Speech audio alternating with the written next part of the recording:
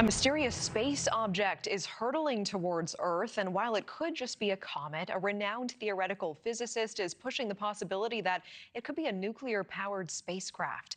This is the image of the so-called three-eye atlas, raising new questions, with Harvard professor Avi Loeb theorizing this Manhattan-sized space object could be emitting its own light. And if that's the case, it could indeed be alien technology. Adding to the mystery, three-eye atlas also appearing to lack something all comets have in common, a tail. So what exactly could this be, and are we ready for it?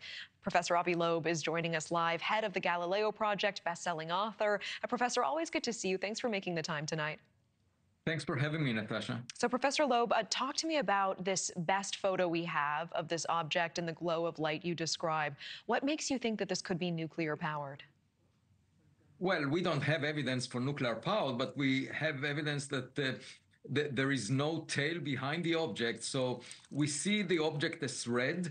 And there was a suggestion maybe dust in front of it is making it red. But in fact, there is not enough dust. There is very little dust in front of it based on the image. In fact, you can get all of this dust over a period of 6 months from a layer that is just 1 millimeter thick, and it could be just dirt evaporated from the surface. The one thing that was reported just a few days ago is from another observatory, Sphere X, that claims to have detected carbon dioxide, CO2, in a large region around this object. We don't know why that the same instrument didn't detect any water. Often, in the case of comets, you see water molecules, and that was not detected.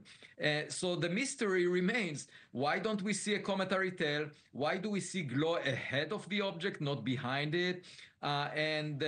If the object happens to be 20 kilometers in diameter, as is the case, if the reddening is just the surface of the object, from its brightness, we infer that it must be of order 20 kilometers, then it's very difficult to get such a giant rock out of the rocky material in interstellar space. We expect such a giant rock to be delivered once per 10,000 years or longer. There is not enough rocky material to deliver it within the past decade. So the question remains, what is this object? Is it a very rare rock that is not really a typical comet that we're used to? Or maybe it was targeting the inner solar system because of some technological design. And the trajectory of this object is aligned with the planets around the sun. And that leads me to suggest that we must monitor it. I currently give it a 4.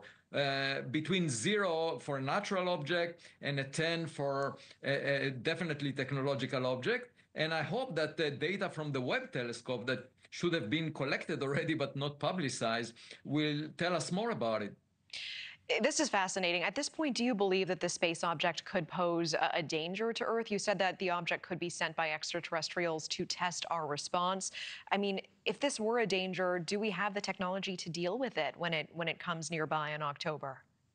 Well, we don't know what technology it represents, if it is technological, and it's a blind date of interstellar proportions. And my point is, even if it's a rock, we better get as much information as possible. There is a camera of 0.5 meter in diameter next to the Mars right now. It's called the Mars Reconnaissance Orbiter, and the camera is called the HiRISE. And I contacted the people who operate this camera, and they will look at the three-eye atlas with a pixel resolution of about 30 kilometers when three-eye atlas will pass close to Mars on October 3rd.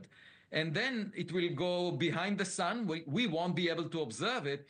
But my hope is that when it gets close, for example, to Jupiter, that the Juno mission near Jupiter will observe it. And so we need to use all space assets to learn more about it.